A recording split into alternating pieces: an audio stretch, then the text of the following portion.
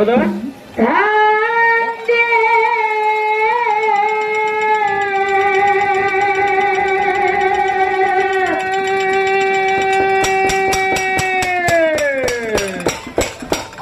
ಹೌದು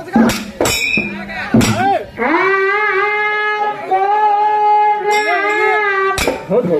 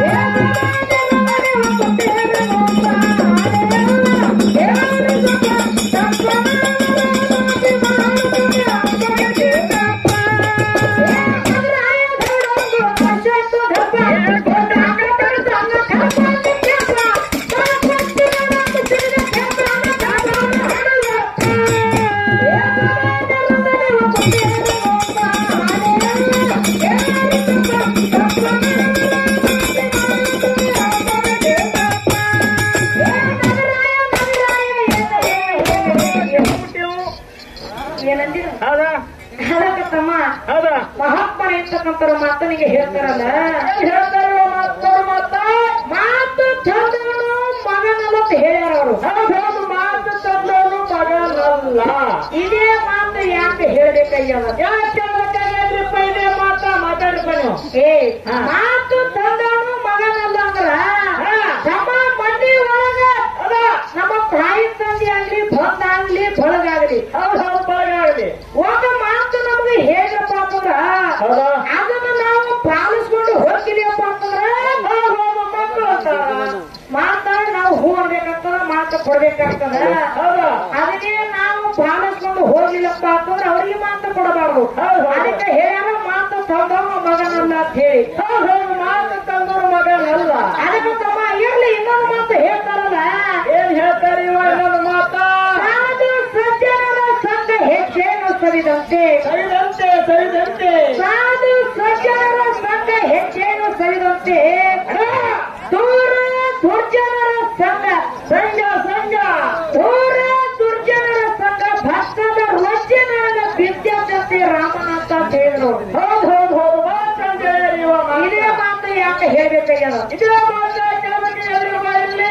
ನಾವು ತಮ್ಮ ಹೆಂತವ್ರ ಜೋಡಿ ಸಂಘ ಮಾಡಬೇಕು, ಹೆಂತವ್ರ ಜೋಡಿ ಸಂಘ ಮಾಡಬೇಕು, ಕುಡುಕುಡು ಜೋಡಿ ಹಂಗಲ್ಲ. ಹೆಂತವ್ರ ಸಂಘ ಅಲ್ಲ, ಕುಡುಕುಡು ಜೋಡಿ ಇಸ್ಪೇಟಾರ ಜೋಡಿ ತಂಬಾಕು ತಿನ್ನೋ ಜೋಡಿ ಎಂತವ್ರ ಜೋಡಿ ಸಂಘ ಮಾಡಬಾರ್ದು. ಒಳ್ಳೆಯ ಜೋಡಿ ಸಂಘ ಮಾಡಿಯಪ್ಪ ಅಂತಂದ್ರ ನಮಗೆ ಎರಡು ಮಾತು ಮಾತಾಡೋಕೆ ಅನುಕೂಲ ಆಗ್ತದ.